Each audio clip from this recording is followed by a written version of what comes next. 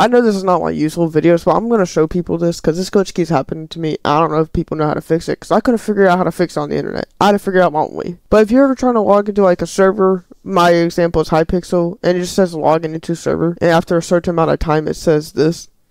So I'm going to show y'all how to fix this. It's really not that hard. And yeah, let's get into it. First, close your Minecraft.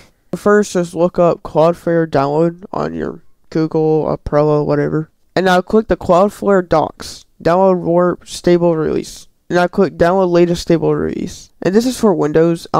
Mac is down here if you play Mac. But anyways, once you download it, just go through the installment. I mean, I don't know if I can reinstall it because I already have it, but I'll show y'all how to install it. Alright, once it's fully downloaded, just click it. It should open. Just click next, install, which as you see it won't let me because I already have it installed. But anyways, once you install it, I'm in the middle of editing right now, and I just now noticed that my mic cut out halfway through the video. So yeah, lovely. Now I gotta voice over the basically rest of the video.